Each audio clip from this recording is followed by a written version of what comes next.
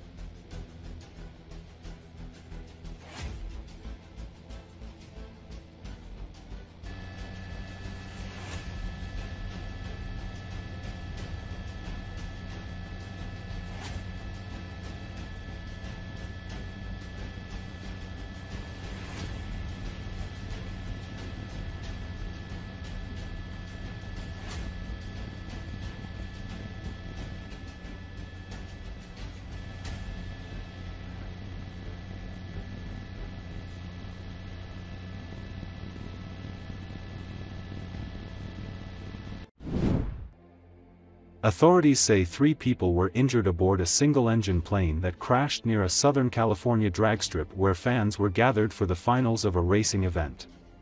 The Federal Aviation Administration says at least 2 parked vehicles on the ground were struck when the Piper PA-32 crashed around 11:40 a.m. Sunday near the drag strip in Pomona, east of Los Angeles.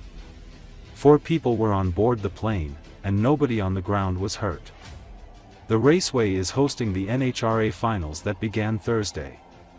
Races were paused Sunday as emergency crews responded, but the event later resumed. The FAA is investigating the crash.